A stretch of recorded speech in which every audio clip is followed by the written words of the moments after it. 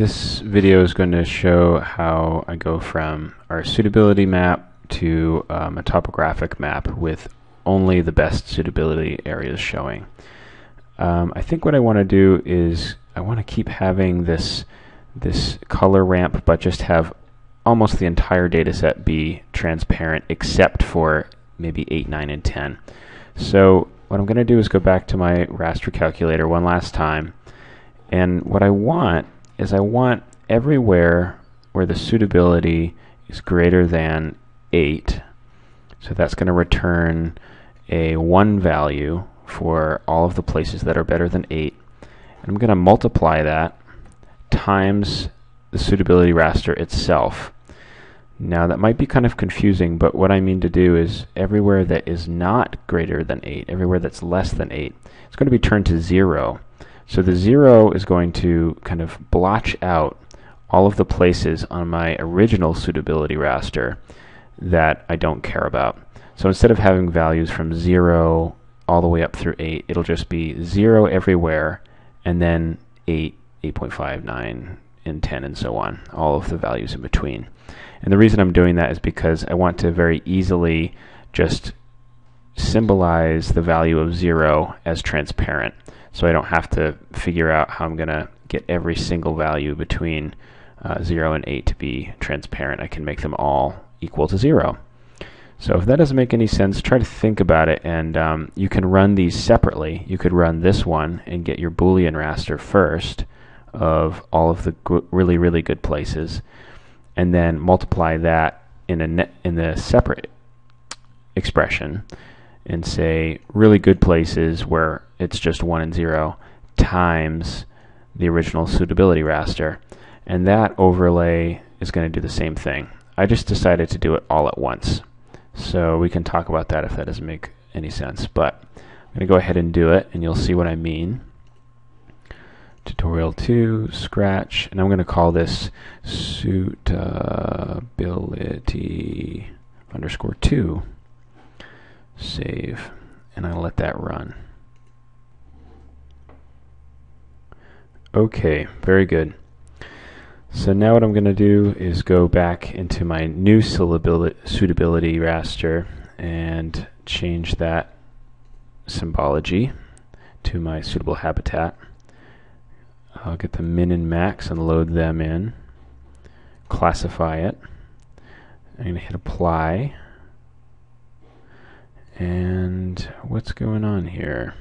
Oh, so it looks like nothing happened, but really what's going on is my old suitability raster is still showing.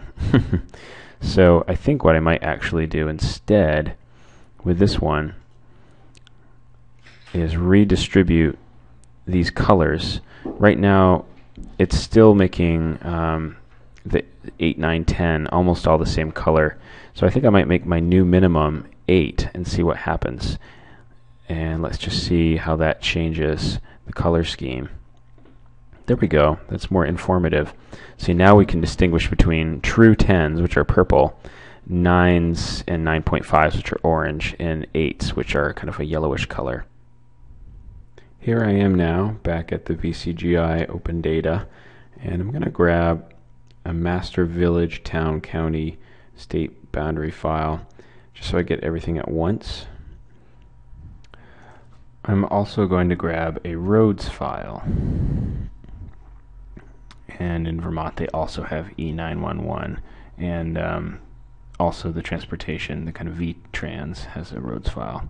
I'm going to take VTrans. I think they're probably doing pretty good. You may have noticed that I'm not leading you through every click for unzipping files, for deleting or removing kind of layer attributes and things like that. I'm kind of hoping as we move on that you'll start to be more independent about that.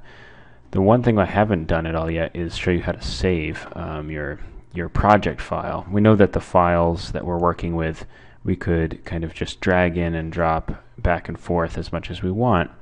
But if we want to save our symbology and how things look on our map, we actually have to go to Project and hit Save.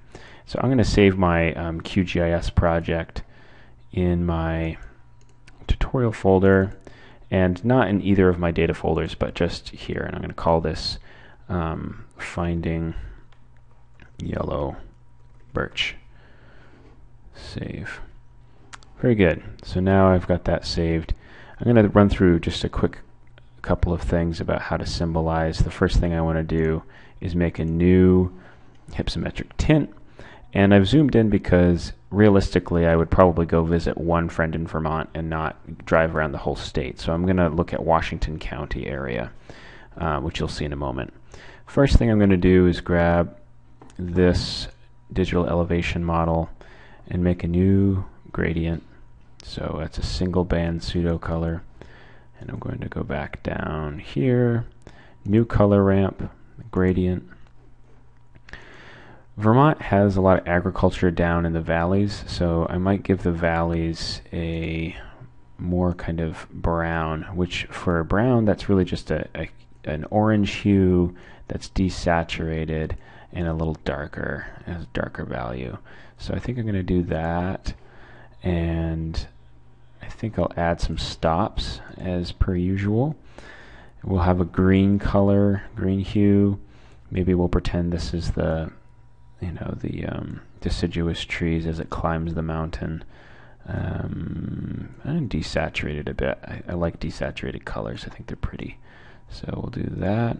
Say OK, and this will be at, let's make it at 50%. That's fine. OK. And then let's add, as the elevations go up dramatically, some more colors. I'll add one more stop at 75 and make this a more, maybe a more conifer looking color. A strong kind of yellowish green that's desaturated a little tiny bit and dark. And let's just see what that looks like at 75. Ooh, that looks, I think that looks pretty good. And then towards the peaks, we'll bring it to maybe a light gray or something like that.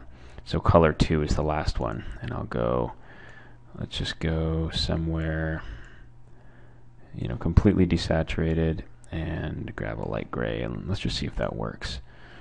I think this could be promising. Let's give it a shot. I'm going to say OK, and I'm going to call this Vermont Hypso for hypsometric tint. Say OK. I want the true minimum and maximum for this, and sometimes, I can choose whether or not I want it to grab the minimum and maximum of the entire data set, or do I want it just of what I'm actually seeing right now. So I'm going to go current data set, and so I say load, and it has to think about it for a second. There we go. And I'm going to classify that and say apply, and let's take a look at our hypsometric tint. Not too pretty, really. I don't think that's that enjoyable. It's not bad, but I kind of want more green out of it. I think what I might do is, I wonder if I can just change this one color right here. I think this should be a much stronger green. So I'm going to go there and just boost it up a bit, make it a little stronger. And let's try that again and see what it does.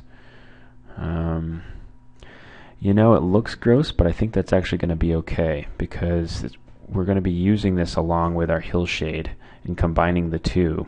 So I wanted the valleys to look dry, the green mountains to look lush, and then the peaks to be a little stony, even though often they don't have bald peaks. So I think that's pretty good. I'm going to say OK and work with my hillshade now. And my hillshade is very raw looking. If I wanted, I could change the tint here. So instead of going from black to white, I could go from white being bright to a kind of darker, I could use a dark brown. But I think I'm going to leave it the way it is and just change the transparency of both the hillshade and the DEM. So transparency, let's make this 65 and see what that does. Okay, interesting. I think I'm actually going to make this transparent too, because I want the background to sit a little bit in the I don't want it to drown out the elements I care about. So I'll make this one transparent as well, maybe 50. Say OK. And starting to look better, not too bad. I'm going to soften the hillshade even more. Properties. I'm going to turn this to 75%. You just have to fuss around a bit, and that's kind of the way cartography works, is you play around until you get something you like. And I'll soften this a little tiny bit more too. I'll make this 65. And let's see. It's okay. On top of that, I'm going to put the county boundaries, region, counties, and that went in the middle. I have to put that on top. And I think you might know by now I'm going to make these hollow in the middle. So I go up to here, and under my simple fill, I'll make that transparent fill, and I'll make a dotted or a dashed line maybe that's white. Let's just see what that looks like, and make it a little thicker. So that's okay. It's not great, but I think it looks alright for now. And I want to show my suitability on top of all this. And the suitability is actually, it's kind of gross looking, isn't it? I think what I'll do is, well, I think the first problem is that there's no visual hierarchy.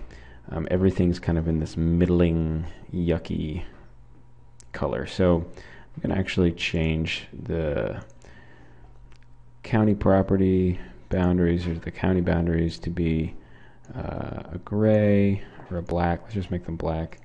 And I'm going to make it just one solid line that's fairly thick, and say okay, that's fine. And so it already pops out a little bit more. And I want the suitability. This is too much information. I just want it the best places. Where is it only a score of 10? So I think what I'll do is I'll just say I just want a binary where the suitability 2 equals 10. And I really only want the best of the best. So I'm going to go back and make one of those. Call this best birches. Okay. All right, you should get one of these types of binaries. And I'm just going to really quickly go into my symbology and change the value of 0 to completely transparent, and make this red. And shut off. I'm just going to remove my other piece of data. Cool. I like that a little bit better. I'm also going to add the towns in there. Okay, things are looking all right. And I'll make both of these semi-transparent so that they fade a little bit. I think that the landscape needs a little bit more variation, so I'm going back to my NLCD image, and I'm going to add that. And it might seem crazy that I'm going to try to do that because it's so strong, but if I put that kind of under everything, and that still looks a little crazy, but I'm going to go and change the transparencies. So here's a pretty big leap forward. I could tell you every single thing I did, but I think it might be a better exercise to have you tell me what you think I changed. The only thing I didn't include was this road line that I wanted to get. I think it makes it a little too complicated for right now.